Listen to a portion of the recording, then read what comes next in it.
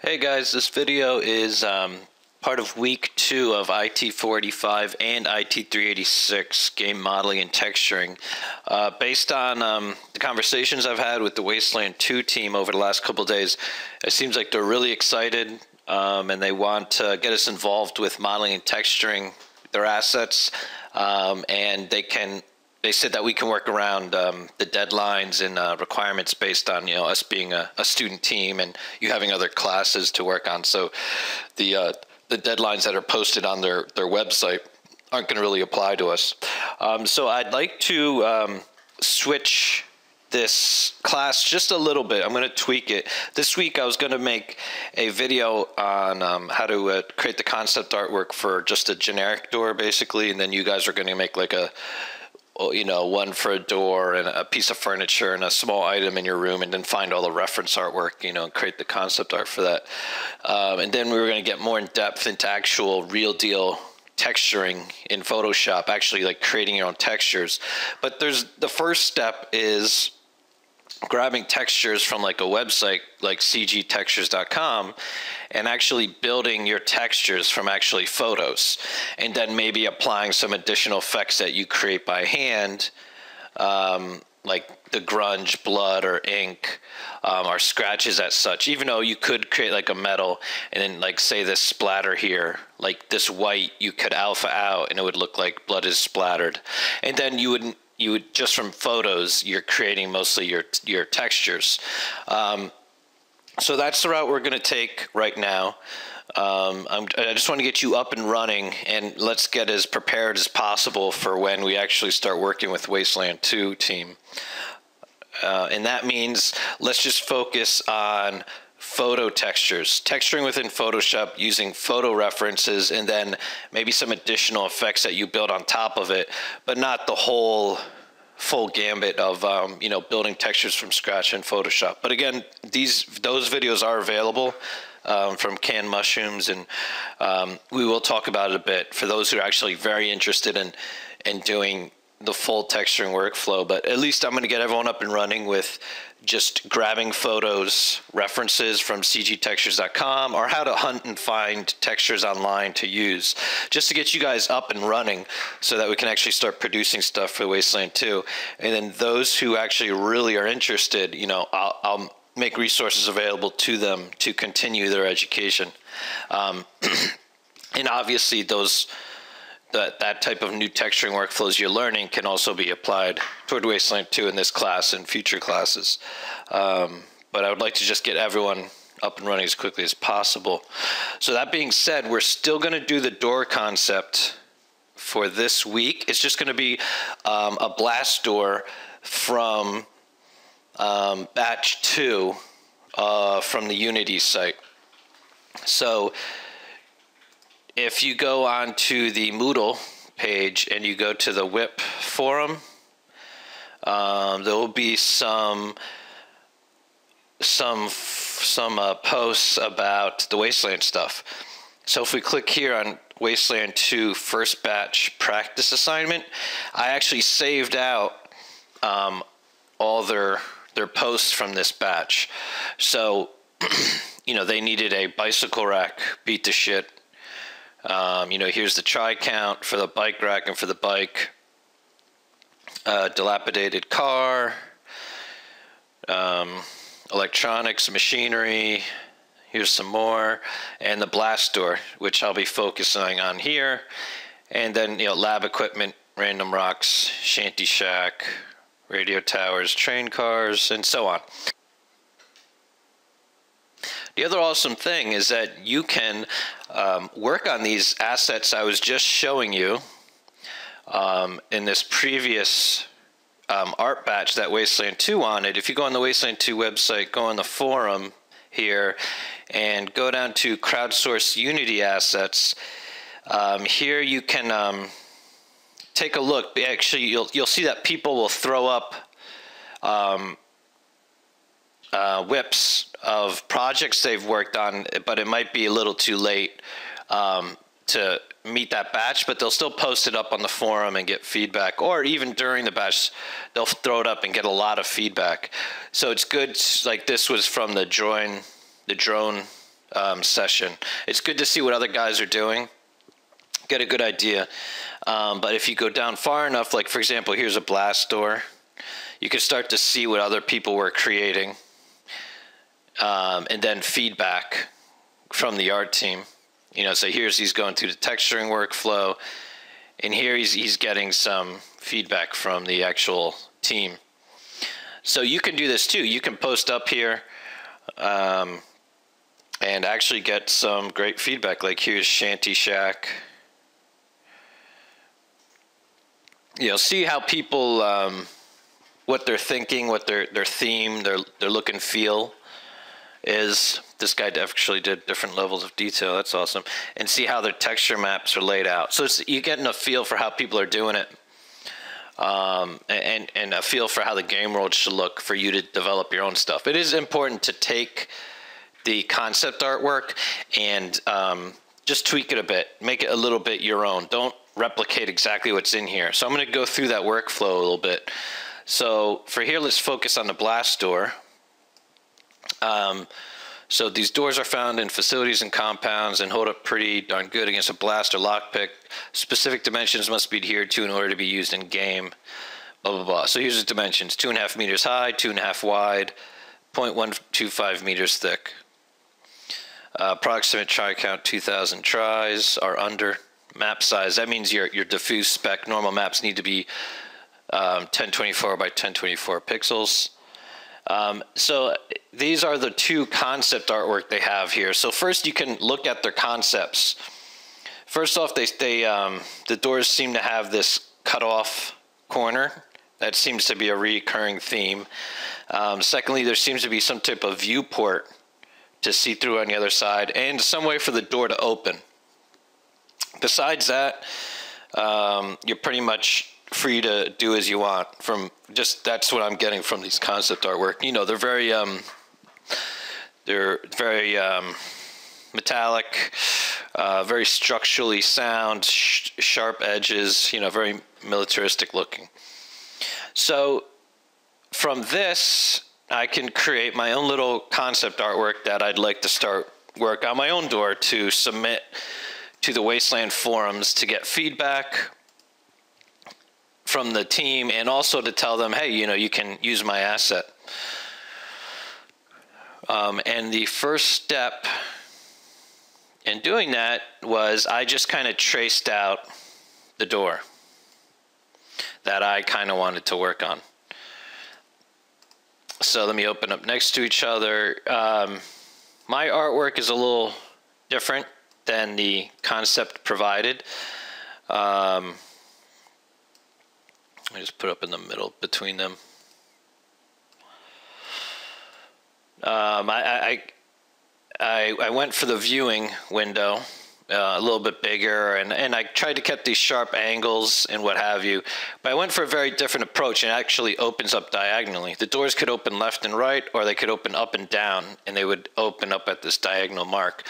And actually, this is, I just traced this on paper with a pencil, and actually when I scanned it in, it scanned in upside down, so I actually have to fix that, which I'll do in Photoshop.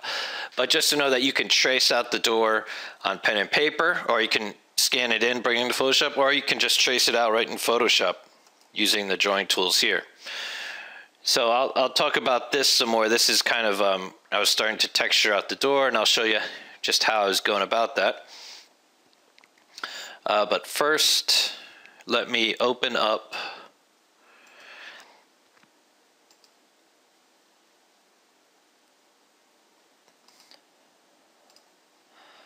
the door.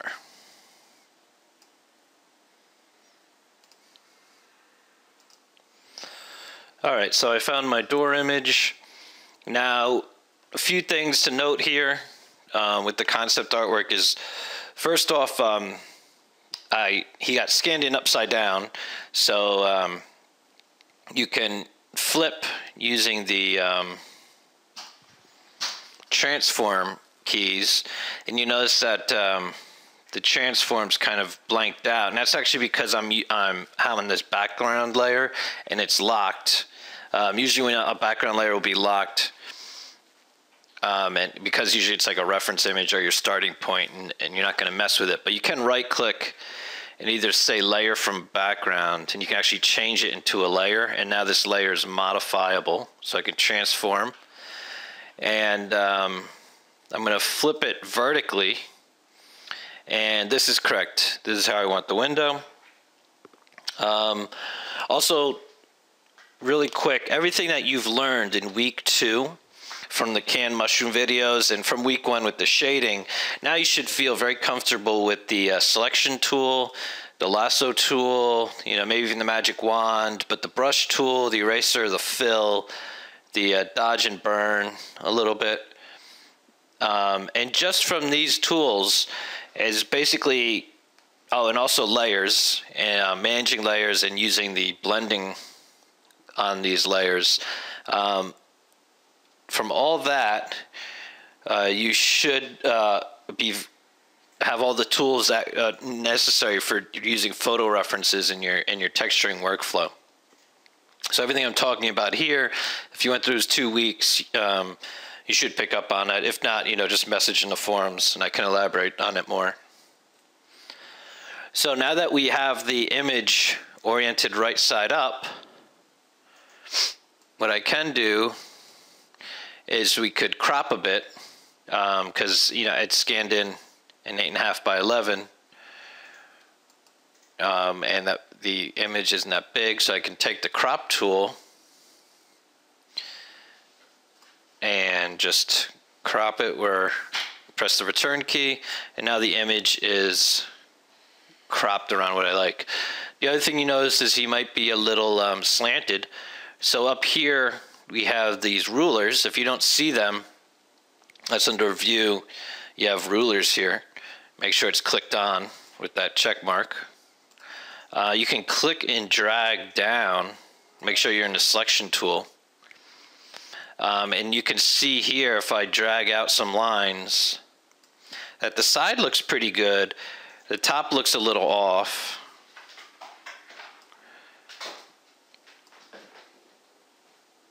And if you try and drag it to the bottom, you see he's like snapping to the bottom because the bottom of the image is so close. I can actually go off and just turn off snap for right now.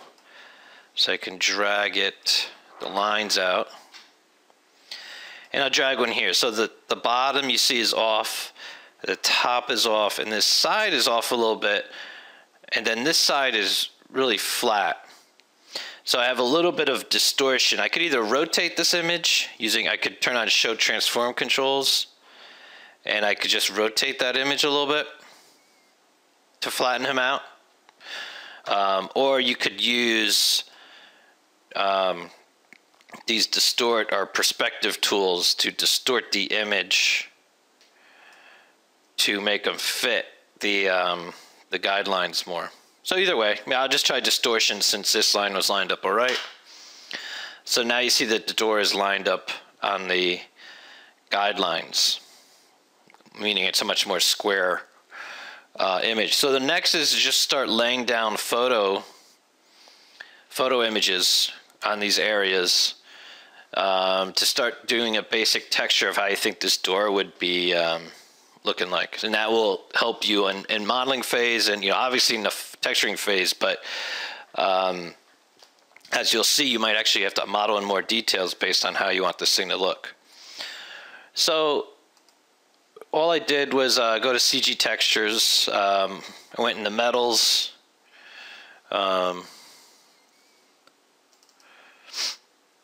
And I started looking for like a metal for the door. So if we look back on the Wasteland 2, again, they these military facilities are like underground. They're pretty well kept. They're pretty well kept. You want some type of military grade metal. And you might want to add some type of rusting effects, but nothing like it's like completely exposed to the environment. So I think I went looking at these aircraft panel pieces because I like these riveting effects. It's very militaristic and looks very solid. So I think I grabbed one of these airplane panels. I don't think it was a galvanized.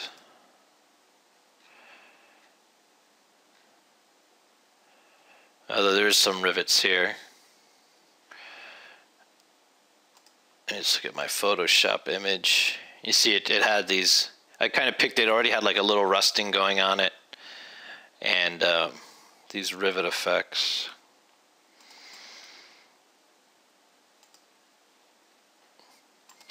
So it probably was one of these aircraft images, but the big thing to notice here is this wording underneath: set tiled huge, set huge, huge. That means these images are so large that they're actually high-res images. So if I click on one, I gotta log in first. It's a free account, so you can log in. You can see that you have small, medium, large. You have 15 megs available a day. And so you see like the large one is 1.5 meg. So I could probably download 10 of these sizes. But usually that's big. You know, usually I'll do about a medium sized one. So, you know, half a meg.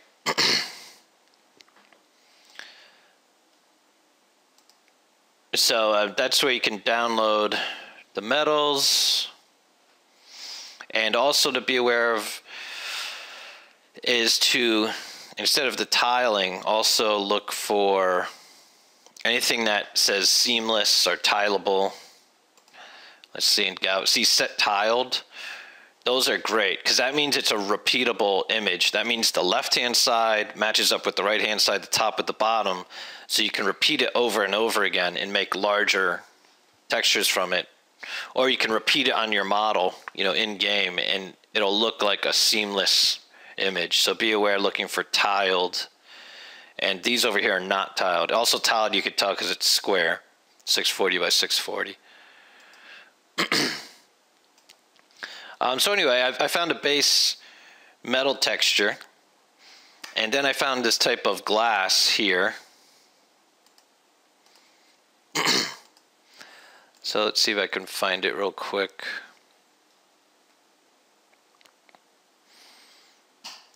Maybe backlit. Yeah, so it's either this one or this one. It was one of these very like old industrial glasses, windows that has like these metal bars. So I picked it because the metal bars looked really reinforcing.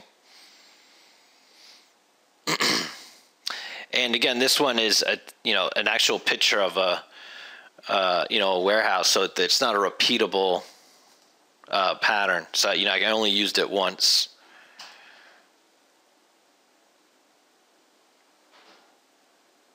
Just looking through these really quickly. Yeah, it was from the other section. I grabbed it. So you see it here. And then if I shrink this up, and you can see all my layers, everything that's going on. If I hide my glass, you see that I just grabbed an image of a hallway. So basically I have three images. I have a picture of a metal that I use over and over again, a picture of a glass, and actually I just kind of took a very light eraser and worked out the windows here so that you actually see through the glass into the image behind it, which happens to be this hallway here. So if I disable this layer mask, you see that this is the whole image of this hallway, and you can actually go layer mask, and you can create a layer mask for this, which actually just kind of, it hides everything you don't want. So you see it kind of fits that hallway image in the window. And I did the same thing with the glass. I just rotated it and kind of put a layer mask on it. I mean, you could delete it using the polygon lasso tool or something. But I like the not this because it's non-destructive. So you'll see I have some files here, Windows source. Okay, I can turn him over here, and you can start to see the opacity low on that layer. This is what I started with. So he was something like this, you know, straight on. So all I did was rotate him, kind of position him where I liked it. Press the enter key for the transformation. So I'll turn everything off on. I'll just have him. And I lowered the opacity, and the reason I did that is so I can see the outline here. So what you can do, take this polygon lasso tool and just start drawing out this window shape. And that was under this button. You have to hold down the left key, and it's the middle one here. So now I have this section selected on this layer. I can go layer, layer mask, and actually reveal selection or hide selection. I want to reveal the selection because I selected the interior of the window. And you see it just left this image only in this area. And if you look over to layer mask, black means hide, white means reveal. And you see like that section corresponds to this door here, this window. So now the glass looks a little light, and that's because my opacity is down. So I can raise him. And the reason I just had that opacity down is so I can find the edges he needs to be applied to. Now I can bring back this image of these people walking the hallway. I can disable the layer mask, and this is what he originally came from. And I just did the same thing, same workflow. I lowered the opacity using the polygon lasso tool. I traced out this window with creating a layer mask with that selection going layer, layer mask, reveal selection, and I can enable that layer mask back. So now I have this hallway and I have this window. So I'm going to want to drag this, also make sure to name your layers. I'm manipulating these layers as I use them right now, but I had them labeled out nicely so I know what I was messing around with. But the point is I want to drag this hallway underneath the window, right? So I can go up to the window, and there's a few different ways to do this, but I think you can do an erase, or you can actually add to this layer mask more. Like you can paint like a mid-gray, meaning kind of make it semi-transparent. Or you can actually select like a black probably and just do a very low opacity. And you can paint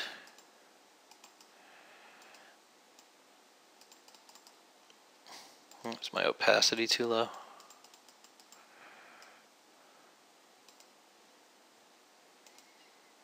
Yep, now I've been painting on the image. Let me go into history here and work this brush back out.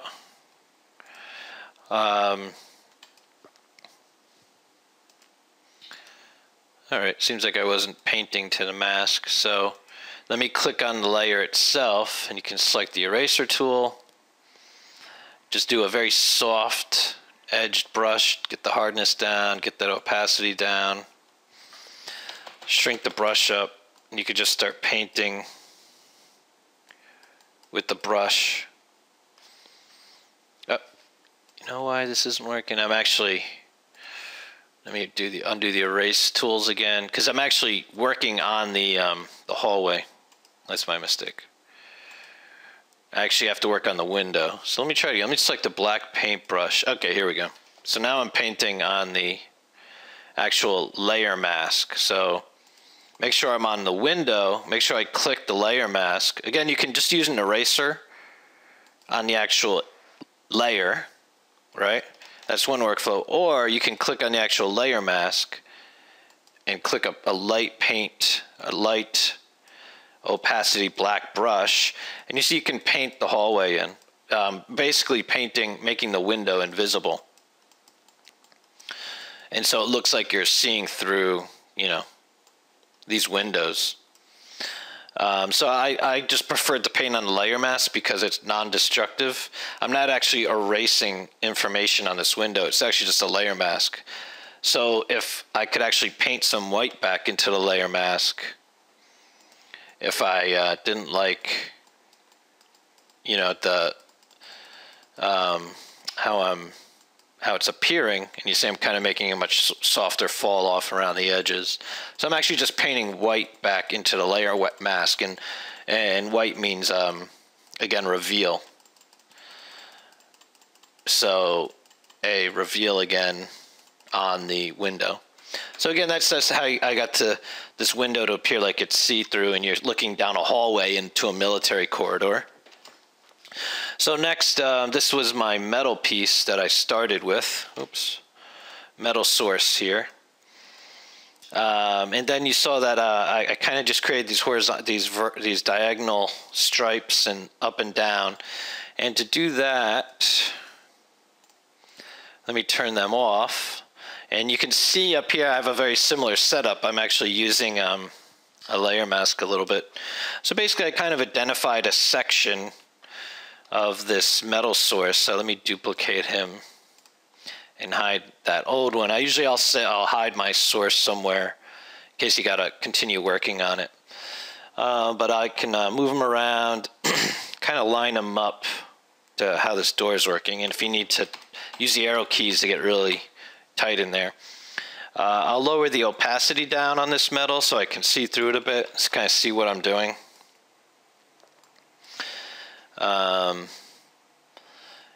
kind of identifying major areas I'd like to work on. So the diagonal's kind of the hardest, so maybe I'll just do him. So I'm just doing strips of the door at a time so that I can do effects just on those strips. Like you see here, I turned this part of the metal green because I wanted different parts of my door, different colors. So let's see, I'll line him up, trying to find a place that he looks relatively good at. You see that I want to get these bolts over. If I make them a little more opaque, you can see here's the line. That's the seam that splits the door frame. So I actually want the rivets kind of on that side because this is the other side of the door. So I might actually scale them a bit so I can get the seams. So I get those seamed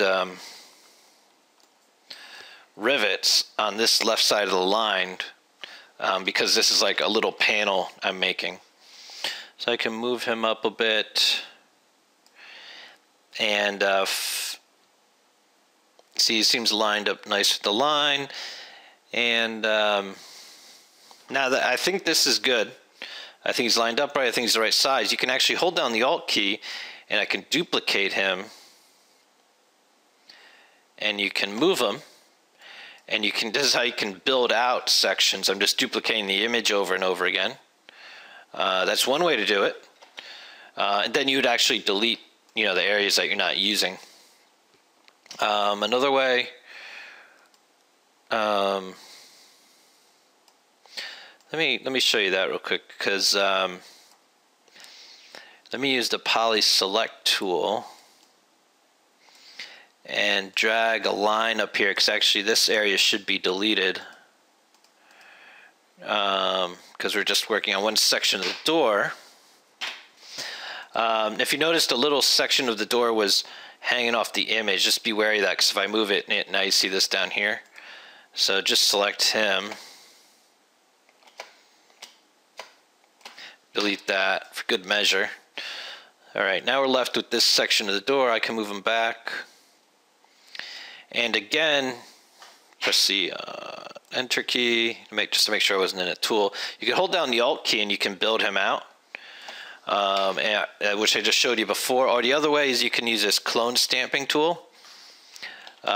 Select a pretty hard brush for this and 100% opacity because you're basically duplicating this object. So you hold down the Alt key and then you see I'm actually painting this area out. Let me scroll the brush down a little bit because it's actually painting out the lines that it sees there.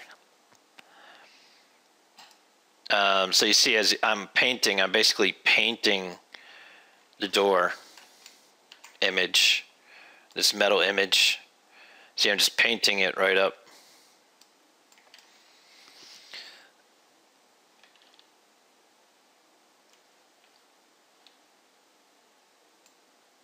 All right, opacity, why is it turning red on me? That's interesting. Let me make sure is it the black? No. Interesting. All right, That's one issue. Sample current layer. You just want to sample that one layer. Okay. I don't know. For some reason it was getting color information. So I did sample current layer, just whatever the hell I'm working on right now. You know, and you can actually just paint this door. It's actually cloning, where if you see as I'm moving, there's like a crosshair in the middle of the screen right now. That's actually where it's referencing the image that I'm actually building out. So that's the clone stamp way. And then you can hold down the Alt key and just keep duplicating the image. Either way is good. And that's how I kind of built out these frames of the door. And then I would just continue building out these little sections. And so the last thing I really wanted to show you was this little nugget right here. This little arched. This is like I built out one of the areas and I laid it so that the rivets are nice going around it. And I did a colorization on it. So, okay, right. So if I take you off, and let me just take everything off for a second. Basically, this is what the raw image looked like. It was this, you know, military gray. There is like a slight aging going on here, but no colorization. So basically what I did with this guy is I did, this is the layer of this corner right here. And you have these adjustment layers. So what I did was I did a color balance, and I took the midtones. I basically made them a little blue. So I started to make this area a little blue. You see as I turn on and off.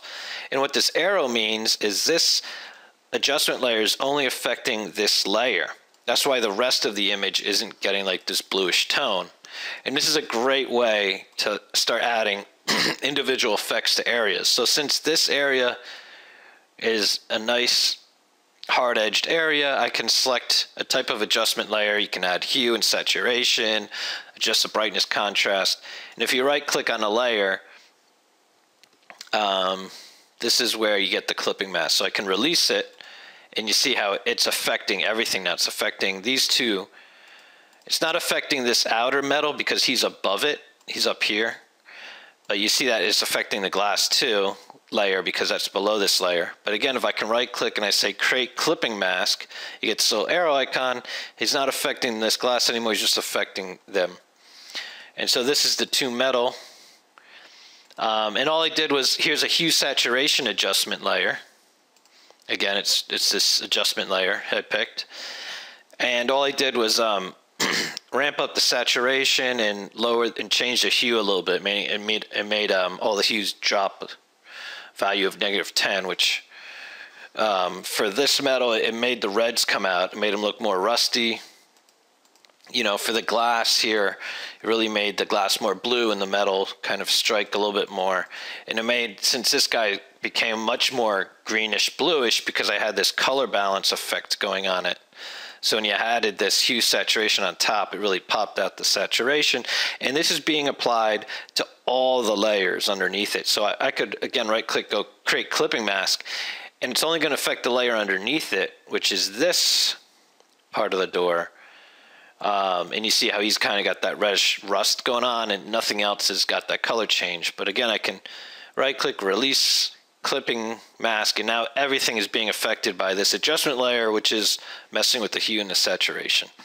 And again, I would continue building out the door, and then this would be my concept artwork that I can bring into Maya to start the modeling process.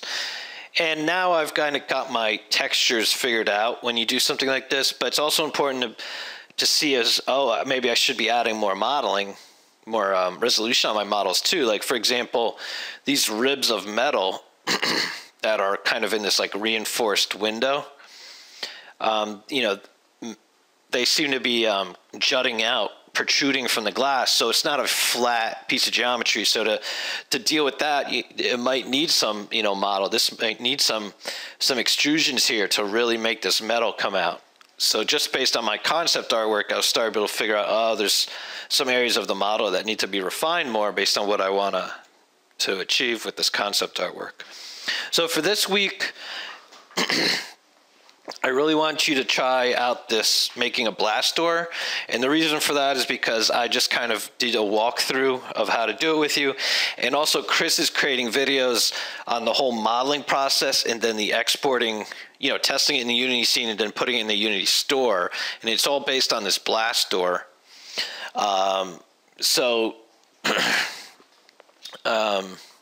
We'll talk more in class about this, but right now I just like to get working on the Wasteland 2 stuff. So if you've already worked on stuff, you know, finish it up. You know, we can work on it in class 2, and then try thinking about one of these assets for Unity that I have up here. The blast door, again, might be the simplest to work on, but if you want to test out something else, you know, by all means go for it. But if you don't know how to proceed with this stuff, then just follow along with the blast door.